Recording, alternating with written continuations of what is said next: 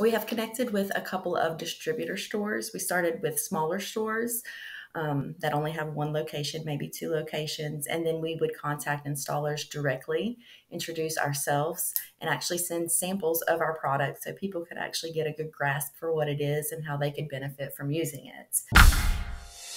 Welcome to the Smarter Building Materials Marketing Podcast, helping you find better ways to grow leads, sales, and outperform your competition. All right, welcome to Smarter Building Materials Marketing, where we believe your online presence should be your best salesperson. Zach is out, so I'm flying solo, but don't worry, we've got an excellent guest to help us keep the conversation rolling.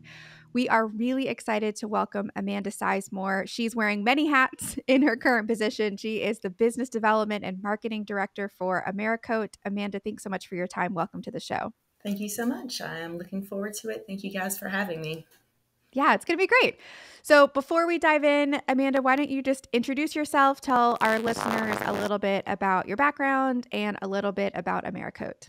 Okay, so my background is mostly in sales and marketing. I've done several different positions and worked in several different industries over the years, but sales and marketing has kind of been the core. With AmeriCote, I actually helped launch this company with a proprietary product called AmeriCove, and that is a cove base used for industrial flooring applications such as epoxies and urethanes. You find a lot of it in commercial buildings, government facilities, restaurants, coliseums, things along those lines. And I've been working with them for about 5 years in developing the AmeriCove products. The original designer of Precast Cove Base is actually the designer of AmeriCove. So I worked with him the past few years of his life before his passing in perfecting the Precast Cove Base product and bringing it to market under the AmeriCote name as AmeriCove Base. Very cool. I mean, there's so much that goes into a successful product launch, but you weren't just part of the launch. It sounds like you were part of the product development process. Is that right? Yes. So there was a lot of learning curves and a lot of trial and error in our research and development. So we worked very hard for a few years in getting the product right. We've worked with a lot of installers and listened to the problems and issues they had with the current cove base that was on the market. So we just tried to address all of those issues and bring something better to the market. And it's taken us some time. And we did a launch for the AmeriCove base around the end of 2019, right before coronavirus hit and kind of shut down the whole country. So since everything has kind of opened back up, we've certainly got it out there on the market and seeing a lot of growth daily. So it's very exciting. That's incredible. So can you tell me a little bit about what your go-to-market or product launch strategy looked like for AmeriCove? So we did a very grassroots method. And what we did, because our product is so carefully manufactured, is also a hand-poured product. It's not made by machine. So we actually look at every single piece and make sure there's no flaws. We want everything to be consistent because we need a nice uniform look. We don't want half of our floor to be one height and one half to be another direction. So we worked very hard on the research and development. We worked through all of that, and it took us probably about a year and a half to get the product ready. And then what type of marketing or sales collateral or strategies did you have to help get the word out there?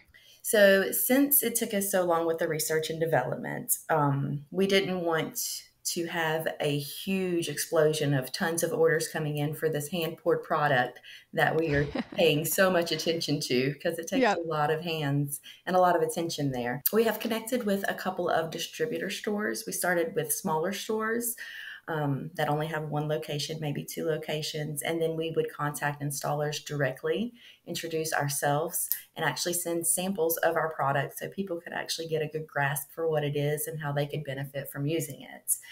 Now that we have worked through this for a year or two, we've worked out our kinks, we've got our production, we've got plenty of inventory and stock. We have some bigger distributors. So PPG is actually distributing our product now. Guaranteed Supply, they have about 13 or 15 locations in the southeast of the U.S. They move quite a bit of products. So that has been really good for us. That's probably been something that's helped us a lot being a small marketing department here, just Yep. having those distributors and all of their sales reps reach out to the clientele that also may not be aware of our product, because there's a lot of people that are in the industry that aren't aware that that's an option, or new people that are coming to the industry that is really just a good product that they can benefit from while they're kind of perfecting their skills. Let's fast forward to today. It sounds like a ton of work went into that, but as you mentioned, you guys launched right before COVID hit, and it's been an interesting couple of months here in our industry, a couple of years. So tell me what this year looks like for AmeriCote. Is there anything that you guys are focusing on or specific goals that you're going after in 2022? Well, we are really just focusing more on spreading the word of AmeriCote, AmeriCove, and doing more branding. Now that we've got our product where we want it, we've got our clients, they love it. We've had no issues over the past couple of years. So we're ready to kind of do a bigger push. So you'll probably be seeing some more online marketing. Digital marketing is definitely the key for pretty much every industry this day and age. So we're going to do a lot more of that, and hopefully will be kind of the household name, if you will, for the industry. Are there any particular channels or strategies that you could share that you're investing in or that you really believe is going to bring specific results? So yes, we do have a couple of things that we're going to be doing. We're going to be doing some online advertising. We have partnered with Concrete Decor, a gentleman named Ben Mickelson. He has been in the industry for probably 20 years or so. So he works on the concrete side. He also works in the flooring side, and he has this great newsletter that he does online. And we have our product that we're going to start doing some launching and some marketing through there, since it's certainly tailored to our industry specifically. Oh, that's really cool. So you're really going the route of focusing on trade publications and trade magazines to get in front of a more targeted audience.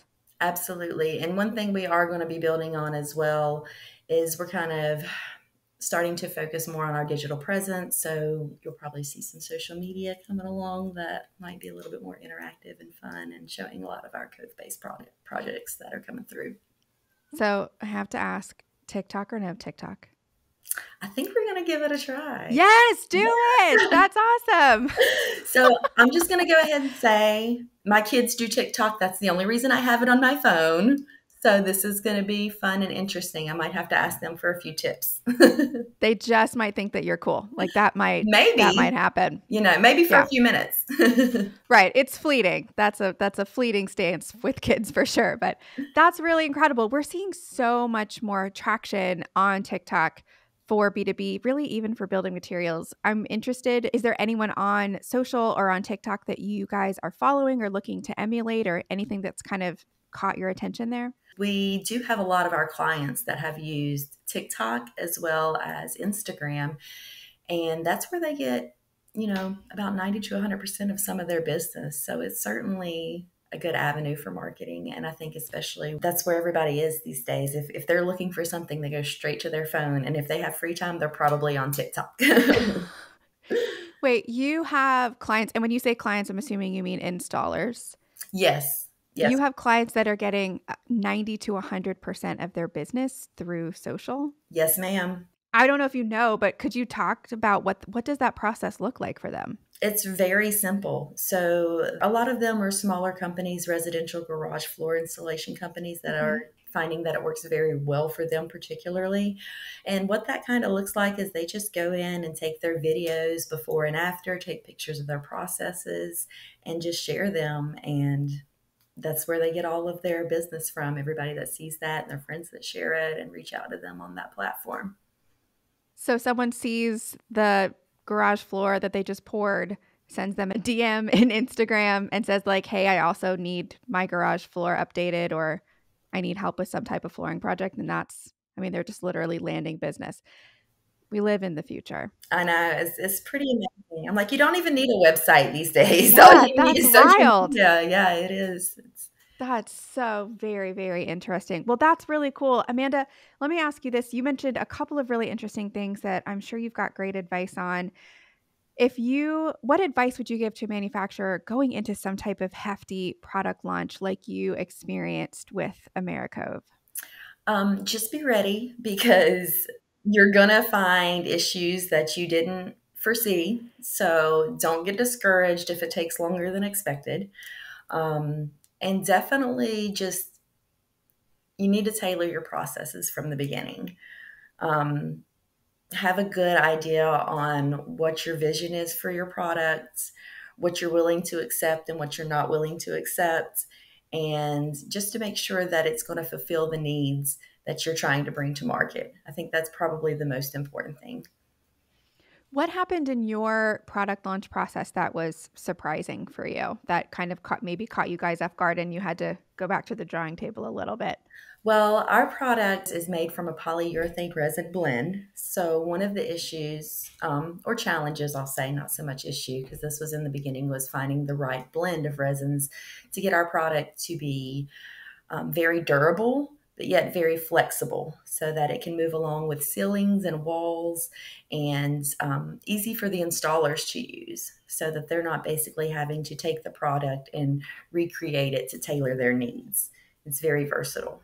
Interesting. And I know you mentioned you also did some kind of customer research before getting started so that your product was solving problems with existing products in the market. Did I understand that correctly? Yes. So some of the products on the market currently, some of the issues the installers were having was inconsistent sizing, the pieces not being the same size. One thing I've heard a lot of is basically having to remove the pieces, alter them, and then reinstall them, which is basically not the idea of the products. And then the other thing is just finding a product that's affordable and will serve its purpose, but doesn't need anything additional, like any fancy adhesives, just something that's not going to break the bank, get the job done, and basically be more help than work. We want to make your job easier. That's what we're here to do. That's awesome. That's awesome. Well, Amanda, this has been excellent. If one of our listeners wants to get in touch with you, what would be the best way for them to do that? The best way really is by phone or email, but you can go to our website. We do have a Facebook page up as well, but they can reach us online at AmeriCotesLLC.com or AmeriCote, AmeriCote.net, and then by phone at 336-706-6775. We pride ourselves on great customer service as well, so any time of the day is okay to call. Excellent. Amanda, thank you so much for your time. And for our listeners, if you enjoyed this and want more great information like it, head to venveo.com/podcast to subscribe. Until next time, I'm Beth Popnikolov with Smarter Building Materials Marketing, and we will see you on our next episode.